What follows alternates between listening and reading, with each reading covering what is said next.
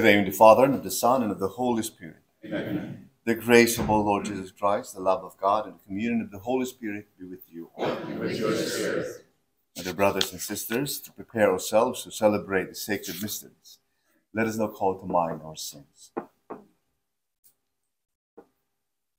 You were sent to heal the contrite of heart. Lord, have mercy. Lord, have mercy. You came to call sinners. Christ, have mercy. Christ, have mercy. You are seated at the right hand of the Father to intercede for us. Lord, have mercy. Lord, have mercy. Almighty God, have mercy on us, forgive us our sins, and bring us to everlasting life. Amen. Let us pray.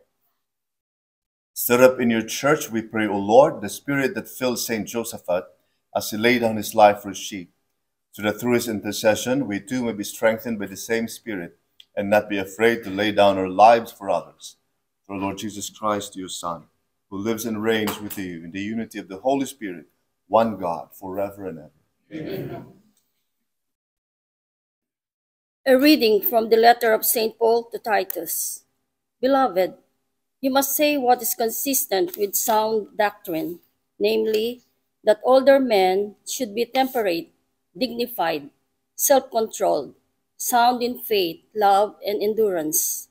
Similarly, older women should be reverent in their behavior, not slanderers, not addicted to drink, teaching what's good, so that they may train younger women to love their husbands and children, to be self-controlled, chaste, good homemakers, under the control of their husbands, so that the word of God may not be discredited. Urge the younger men, similarly, to control themselves, showing yourself as a model of good deeds in every respect, with integrity in your teaching, dignity, and sound speech that cannot be criticized, so that the opponent will be put to shame without anything had to say about me or about us. For the grace of God has appeared, serving all and training us to reject godless ways and worldly desires, and to live temperately, justly, and devoutly in this age, as we await the blessed hope, the appearance of the glory of the great God and of our Savior Jesus Christ, who gave himself for us to deliver us from all lawlessness and to cleanse for himself a people as his own, eager to do what's good. The word of the Lord. Responsorial Psalm. The salvation of the just comes from the Lord. The salvation of the just comes from the Lord. Trust in the Lord and do good, that you may dwell in the land and fed in security. Take delight in the Lord, and he will grant you your heart's request. The salvation of the just comes from the Lord. The Lord watches over the lives of the wholehearted. Their inheritance lasts forever. By the Lord are the steps of a man made firm, and he approves his way. The salvation of the just comes from the Lord. Turn from evil and do good, that you may abide forever. The just shall possess the land and dwell in it forever. The salvation of the just comes from the Lord. Please rise. Alleluia, alleluia. Hallelujah, hallelujah. Whoever loves me will keep my word, and my Father will love him, and will come to him. Alleluia, alleluia. The Lord be with you. And with your spirit. A reading from the Holy Gospel according to St. Luke. Glory to you, Lord. Jesus said to his apostles, "Who among you would say to your servant who has just come in from plowing or tending sheep in the field, 'Come here immediately and take your place at table'?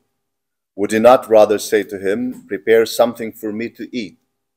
Put on your apron and wait on me while I eat and drink. You may eat and drink when I am finished'? Is he grateful to that servant because he did what was commanded? So should it be with you, when you have done all you have been commanded, say, we are unprofitable servants.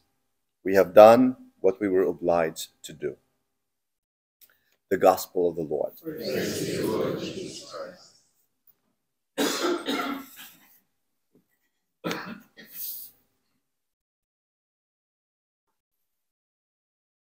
There are many, or there were many, like social categories during the time of Christ that many people of our contemporary society would find difficult to accept, like servanthood.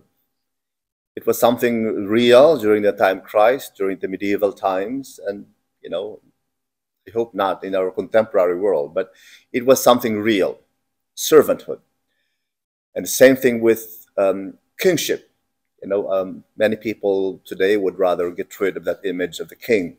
Why? Because we are more in a society very particular with democracy, with freedom, with liberty, with equality, and all of that. And so sometimes it's difficult to understand all these social concepts. But let's try to understand them in the context of our Christian life. What is Christian servanthood? You're going to say, no, servanthood. We're all the same. We're all equal. No one is a servant. Okay, well, yes, we are all equal before the eyes of God. But just the same, let us take a look at what exactly the Lord today is saying. What it means to be a Christian servant. What is Christian servanthood? How should we understand that in our contemporary world? Setting aside those old notions of being servants in the ancient times and in the medieval times, when servants were really servants. The context is this. The Pharisees and the scribes and many people during the time of Christ believe that God can be kind of susceptible to bribes, that we can bribe God. By what? By the things that we do, the good things that we do. Like, okay, if I keep coming to church every day, and if I keep praying, and I am asking God something, well, hey, God, you owe me. I come to church every day. I pray my rosary, I pray my Divina, I give to charity. You owe me. And that was precisely what many Pharisees and scribes thought and believed, that by doing something good, God owes them back. Now, what Christ was saying is, well, it doesn't work that way with God. And I think it's something that Christ also, again, wanted his followers to understand. We can never make God feel that he owes us any ounce of debt of gratitude. God doesn't owe us anything. One of the prayers, the prefaces in the Mass, it says, you have no need about praise, yet your thanksgiving is itself a gift. Our prayers and thanksgiving adds nothing to your greatness, but profits us for salvation. In other words, what the prayer is saying, in Mass is, God, we know you don't need our praise, you don't need our thanksgiving, you don't need our prayers, because it will never add anything to your greatness. As I have said many times, God's being God does not depend on us. He will not be affected by our attitude towards him. Whether we love him or not, whether we believe in him or not, whether we pray to him or not, whether we praise him or not, his being God will never be affected. He remains God. On the contrary, our being us depends on God. If we do not pray, if we do not praise, if we do not love God, it will greatly affect us. And so that when the prayer says, it really, our prayer and thanksgiving adds nothing to your greatness, but it profits us for salvation. In other words, when we do something for God, we are not doing it for him. When we pray, we're not doing it for him. When we praise him, we do not do it for him. It is for us. because it profits us for salvation. And so that why the Lord in the gospel today was reminding his disciples, what is Christian servanthood? It's not that feeling that, why am I doing this for God? Why would God need my service for him? It's not God who needs it. It's us. And so the things we do for God, when we pray, when we come to church, when we give alms, we're not doing it to him because he doesn't need it. We are doing it for us because those things profit us for salvation. So to end, two things as we reflect on Christian servanthood. In Christian servanthood, there are two things I would like to emphasize. Humility of Christian servanthood. The example that Christ used was the Last Supper, the washing of the feet. Christ said, see, you consider me as your teacher, as your master, as your Lord. But I did not come to be served, but to serve. In other words, when we talk about doing good things for others, it's not a matter of, who should be serving. Like, I am of higher status. I am more influential. I am more educated. Then I have to be served. All the others, well, you can line up at the buffet table. But, I'm sitting down here, all the servants should come to me and offer me everything. Christian servanthood is not about that desire to be served. Rather, it's about always looking for opportunities to serve others. And 24 hours a day, there are always many opportunities. Again, we're not talking about the difficulty of the things that we do for others, or the greatness, or how expensive we do things for others. They are just simple opportunities of being able to serve. Not being conscious of who we are, what we have, our social status, our economic status, and all of that. It's just about just looking for any opportunity to serve others. Because greatness, service for God, it doesn't add anything to God, but it profits us for salvation. The second thing, humility of service. The second is joy of Christian servanthood. And I think it is important because we could be doing good things for others, and at the same time, not always happy. I mean, we know it's difficult loving others. We know it's difficult caring for others. It's a fact of life. It's a fact of life. Because sometimes we are not even happy doing good things for us, for our own selves. It is always very challenging because as human beings, our patience are not limitless. Our human strength are not limitless. But I think today, the Lord is challenging all of us. It's one thing to be humble in serving others, but it's also another thing to be joyful in serving others. And that's the two big challenges when it comes to Christian servanthood. Because in the end, when we face God, it's not really about, again, as the Pharisees would always say, Lord, as I face you, these are the lists of all the things I did. Now you owe me. When we face God, it's not, finally the moment of truth when we say, Lord, now pay me back. No, it's really facing God and say, Lord, I tried to be your good and faithful servant. I did good, and I hope everything has profited me for salvation. And I hope when we face God that we'll say, you have been a good and faithful servant. Welcome to your eternal reward in heaven.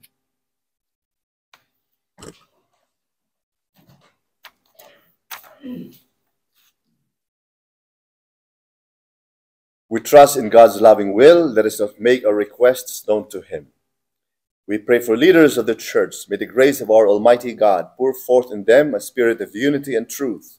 Let us pray to the Lord. Lord, hear our prayer. We pray for all who are elected to government. May God's justice be in their hearts as they make decisions in the best interests of all. Let us pray to the Lord. Lord, hear our prayer. We pray for all who feel despair. May God lift up the cloud of darkness and fill them with hope. Let us pray to the Lord. Lord, hear our prayer. We pray for this faith community. We may be good soil that bears good fruits after hearing the word of God. Let us pray to the Lord. Lord, hear our prayer. We pray for all who have died. May they enjoy eternal life in heaven and behold the face of God. Let us pray to the Lord. Lord, hear our prayer. And today we pray in a very special way for George and Dolores Donovan, anniversary remembrance, for Margaret Yonke, and we continue to pray for all poor souls in purgatory this month of November. May God in His greatness and mercy welcome them to their eternal reward in heaven.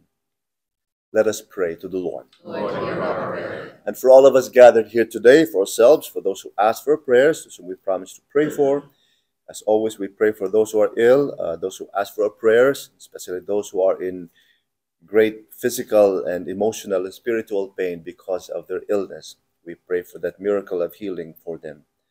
And our loved ones, those who ask for our prayers, who are going through challenging times in their lives, we pray for them also in a very special way today. And also for everyone celebrating this Eucharist with us all over the world, we pray with you and for you in our Mass today as well. And for all the intentions that we hold dear in the silence of our hearts.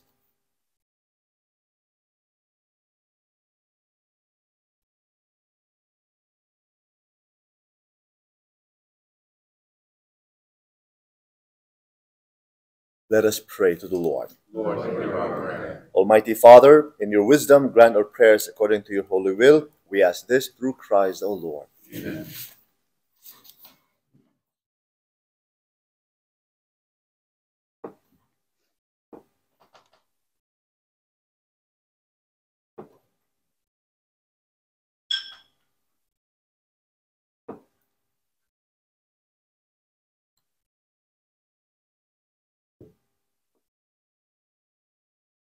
Blessed are you, Lord God of all creation, for through your goodness we have received the bread we offer you, fruit of the earth and work of human hands. It will become for us our bread of life. Mercy on our prayer.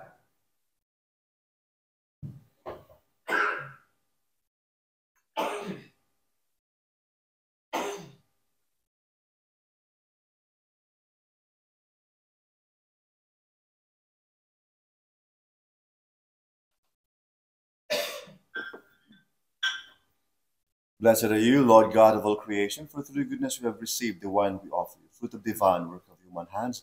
It will become our spiritual drink. Blessed be God forever.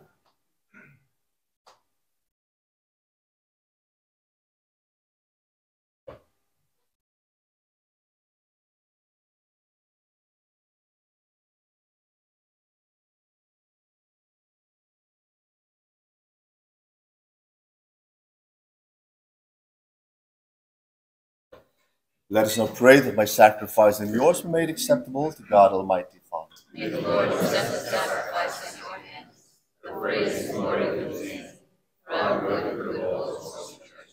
Most merciful God, pour out your blessing upon these offerings and confirm us in the faith that Saint Joseph had professed by the shedding of his blood through Christ our Lord. Amen.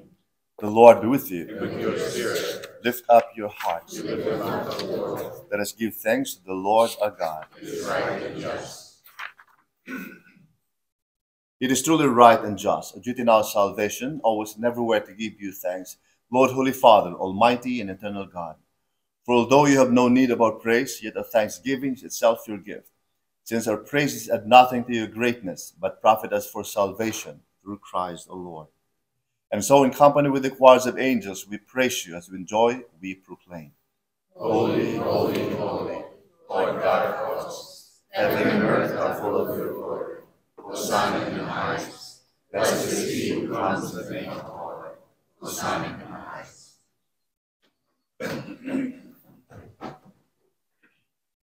You are indeed holy, O Lord, the fount of all holiness. Make holy, therefore, these gifts, we pray, by sending down your Spirit upon them like the dewfall, so that they may become for us the body and blood of our Lord Jesus Christ. At the time he was betrayed and entered willingly into his passion, he took bread and giving thanks broke it and gave it to his disciples, saying, Take this, all of you, and eat of it, for this is my body, which will be given up for you.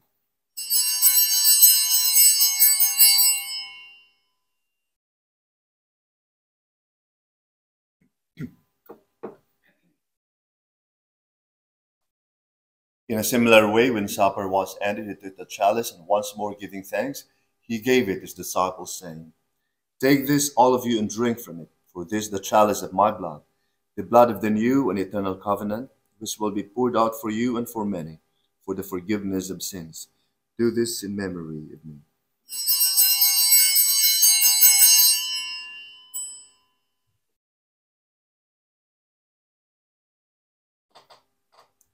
The mystery of faith. We proclaim your death, O Lord, and profess your resurrection until you come again. Therefore, as we celebrate the memorial of his death and resurrection, we offer you, Lord, the bread of life and the chalice of salvation, giving thanks that you have held us worthy to be in your presence and minister to you. Humbly we pray that, partaking of the body and blood of Christ, we may be gathered into one with the Holy Spirit.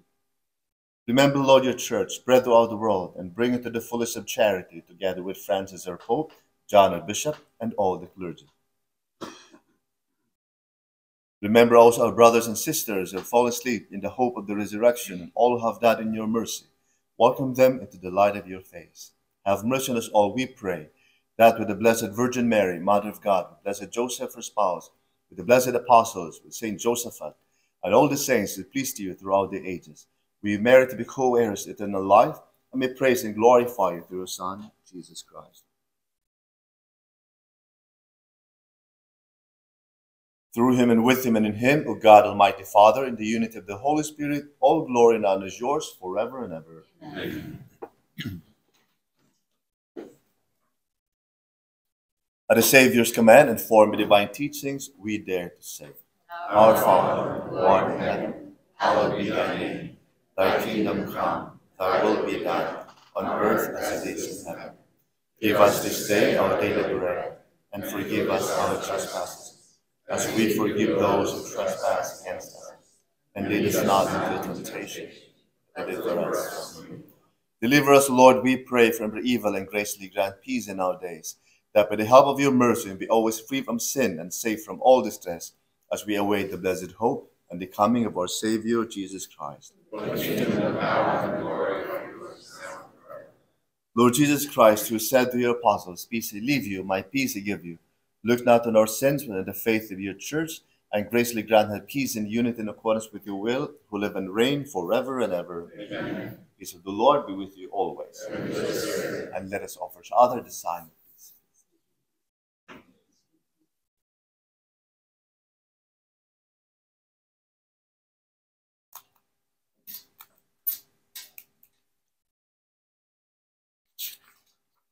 Lamb of God, take away the sins of the world, have mercy. Lamb of God, take away the sins of the world, have mercy. Lamb of God, take away the sins of the world, have mercy.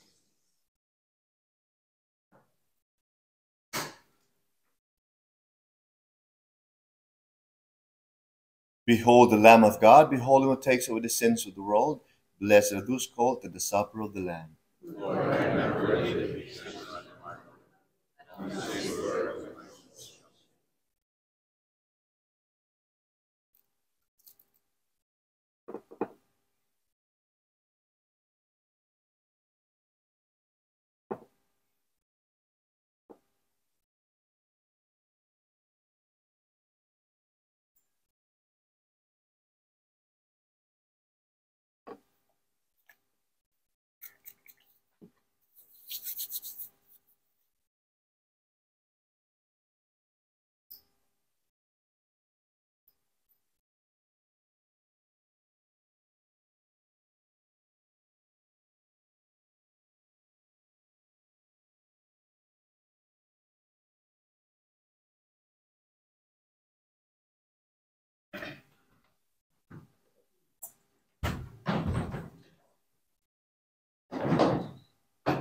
Our spiritual communion. My Jesus, I believe that you are present in the most holy sacrament. I love you above all things, and I desire to receive you into my soul. Since I cannot at this moment receive you sacramentally, come at least spiritually into my heart. I embrace you as if you were already there, and unite myself wholly to you. Never permit me to be separated from you. Amen.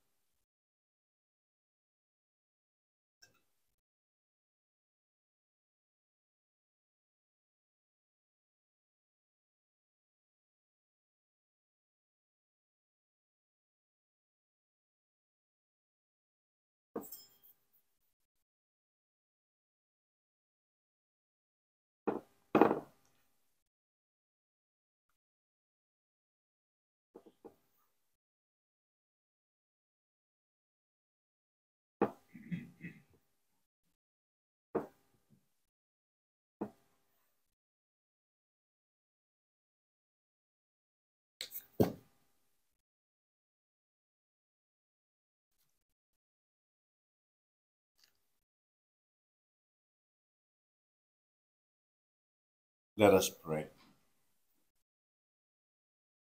May this heavenly table, O Lord, bestow on us a spirit of fortitude and peace, so that following Saint Joseph at example, we may willingly spend our lives working for the honor and unity of the Church through Christ, O Lord. Amen. The Lord be with you. And with your spirit. May the Almighty God bless you all, the Father, the Son, and the Holy Spirit. Amen. Go in peace to love and serve the Lord. Thanks be to God. Saint Michael, the Your archangel, angel, defend us in battle. Be our protection against the wickedness and snares of the devil. May God rebuke him, we humbly pray. And do thou, Prince of the heavenly host, with the power of God, cast into hell Satan, and all evil spirits that prowl about the world, seeking the ruin of souls. Amen. Remember, O most gracious Virgin Mary, that never was it known that anyone who fled to thy protection, implored thy help, or sought thy intercession, was left unaided.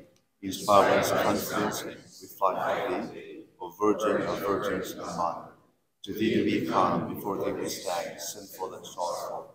O Mother of the Word, my Lord, despise not our petitions, but in your mercy hear and answer them. Amen. Our Lady of Lords, Pray for us. Saint Joseph, Pray for us. a beautiful day. Beautiful.